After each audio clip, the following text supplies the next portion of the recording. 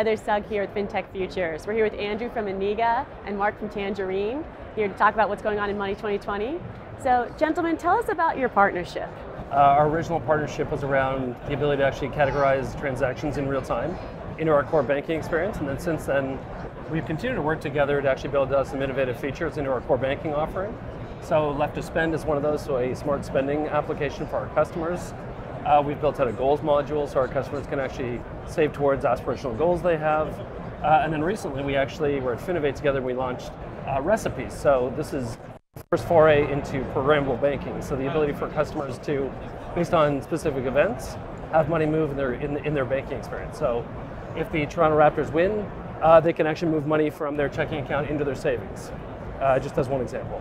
How have your customers reacted to the new offering, and how's the adoption looking? So Tangerine has actually been around since 1997. We have 2.5 million customers. These digital features are relatively new into our core offering, but those that are actually using them turn out to have 88% payroll penetration, a lot more accounts with us. They tend to be more primary banking customers. So definitely leading towards the types of relationships we want with Canadians.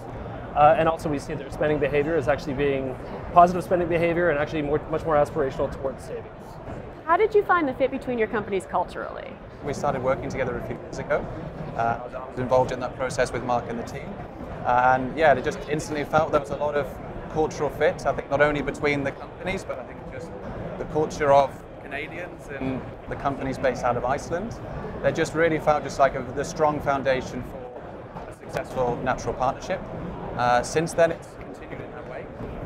So yeah, we've been really happy with how everything's gone. They've been a real pleasure to work with Tangerine Bank.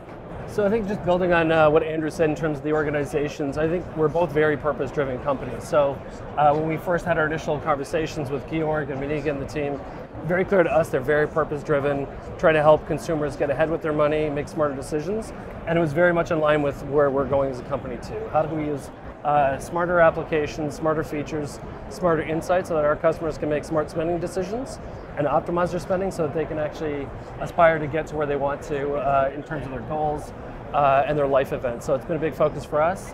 The other thing that was very interesting and intriguing for us as a company was that Meniga has a very interesting way that they actually have a business to consumer application that is live in Iceland. So they get great learnings from that they can then apply to organizations like ours in a business-to-business type relationship. So it's actually been good to accelerate our thinking and our evolution as a bank also.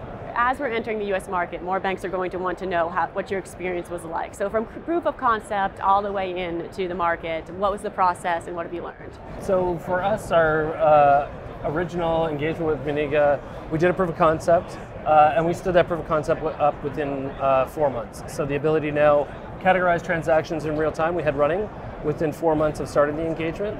And because that was a successful proof of concept, we've continued to build on that as we've built out more digital features around this offering.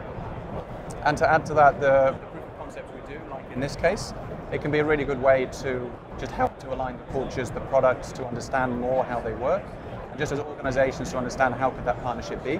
So we often find things like this, doing a proof of concept is a good way to set the foundation for a project going forward.